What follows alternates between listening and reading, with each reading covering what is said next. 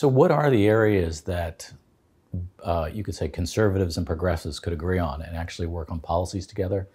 They're numerous. That's the dirty secret of polarization, is that most people agree on most things, and including conservatives and progressives. The divisions are driven largely by the political parties for organizational purposes in the media. People themselves have a lot of the same concerns. So if you would, one of the interesting comments during the last election was people saying, if I don't vote for Bernie, I'll vote for Trump. And people in Washington couldn't get their head around that.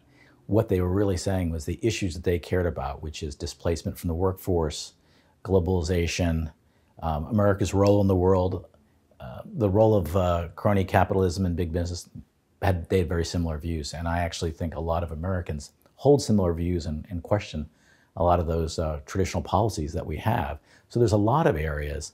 Right now, for example, the internet being very dominated by Facebook and Google and Amazon and so forth, most Americans are suspicious of the amount of power that's being held by those entities. So that would be one area that I would see them focused on.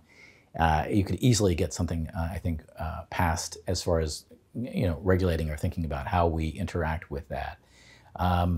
Surprisingly, I think an issue much more important for progressives than conservatives is climate change. But the debate is so theoretical, and much of the actual practical policies of getting it changed, if we focused on those and we use different language for different audiences, that's actually an area we could move ahead on. So I actually think if you would go down the list of issues, crime, safety, terrorism, the economy, I think most people want to see something happen. And what's emerged in the Republican Party under Trump is a much more government-focused group of people than traditional Republicans. So they actually want government solutions, and that's sort of new. That also creates opportunities.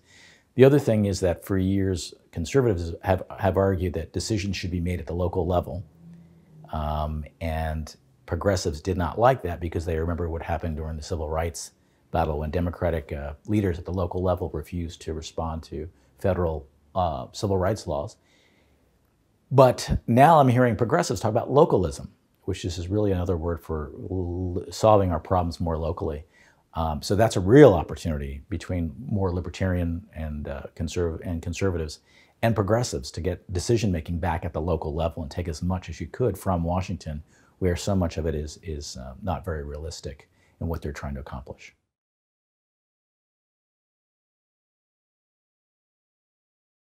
So the question is, what can individuals do to address polarization in the culture?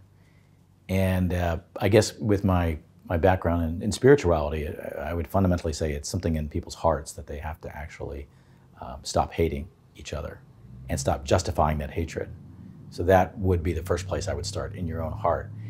More practically speaking, in a more like secular way, people need to get outside of their bubbles. We have sorted ourselves right now into such categories that now people don't know anyone and that they can have a serious conversation with who shares a political viewpoint that they disagree with.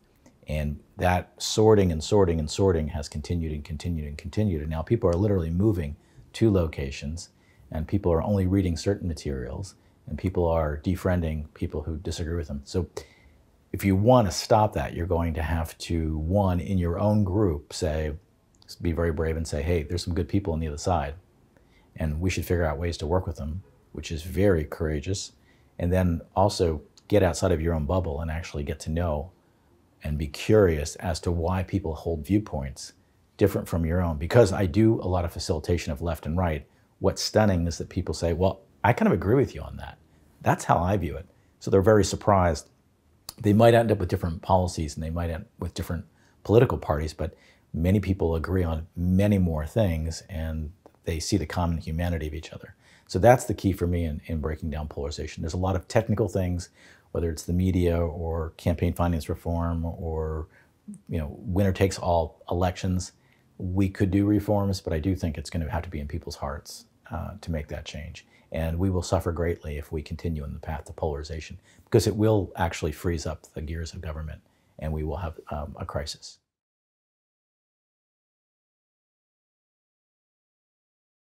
So how do you work with people that you disagree with and you disagree with in a really big way? How do you do it? And the first thing is that in our culture today, we, through our technology and our ability to watch TV when we want and have the music we want, our consumer culture has trained us to get what we want, when we want it. And it actually fuels narcissism at some level that we're all kind of operating with. The ability to work with people who are strangers or have different worldviews or different viewpoints is becoming a lost art. We are so used to getting what we want, and we're only interested in hanging out with people like us. The only way that's going to break is if we become curious. That's fundamentally what we need to do. We've got to, when we're talking to somebody or working with somebody and we disagree with them on politics, we've got to rediscover the ability to be curious about them and say, wow, you believe that? That kind of blows my mind. Help me understand how you came to that position and learn. And we're not really willing to put that kind of energy in generally. And that energy is going to be necessary for us to work together on common issues and be brought together on policies that we care about. We cannot just wait for a crisis, which is really traditionally what's brought America together. Has been an outside crisis. And so that might happen, but it would be nice if we would not have to wait for an outside force to force us to work together. But in the meantime, my tips on that would be get curious about people who differ from you. We all have to really learn to understand where they're coming from. And it doesn't mean we have to agree. America is created on disagreement and debate. It's purposely built into our system. That's why there's 3 branches of government. That's why we have the various parties. That's why we have the checks and balances. It was always meant to be in tension. That's natural. What's not natural is demonization and hatred of people who disagree with you.